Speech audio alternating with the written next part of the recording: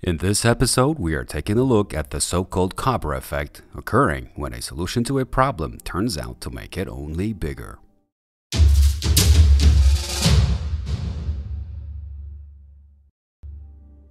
In the time of British rule of colonial India, there had been an outbreak of venomous cobra population. In order to control the number of snakes, the British government offered monetary reward for each cobra dead. The entrepreneurial nature of people took over and they started breeding cobras for steady profit. In reaction to that, the government backed out from the policy, causing the breeders to set the animals free, as they saw no reason in keeping them anymore, resulting in the snakes appearing in numbers greater than ever before.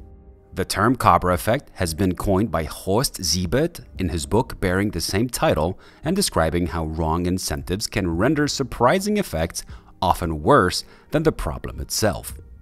Such occurrences can take place whenever a complex system problem is tackled without the appreciation for how monetary or likewise prestigious incentives offered to people for eliminating it make them see its existence as their vital interest, which unfortunately often leads to violations and all sorts of infringement. There is a number of other well-documented instances outside the original Cobra anecdote where reckless policy resulted in substantial blowback.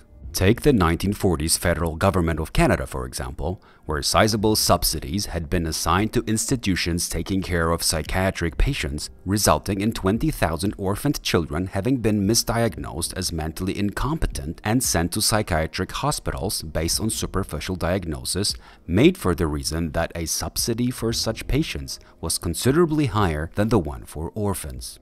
Similarly, when the United Nations in 2005 rewarded companies for the removal of greenhouse gases, encouraging various Chinese and Indian corporations to mass-produce the toxic chlorodifluoromethane because as byproduct it yielded HFC-23, the gas they got subsidies for destroying.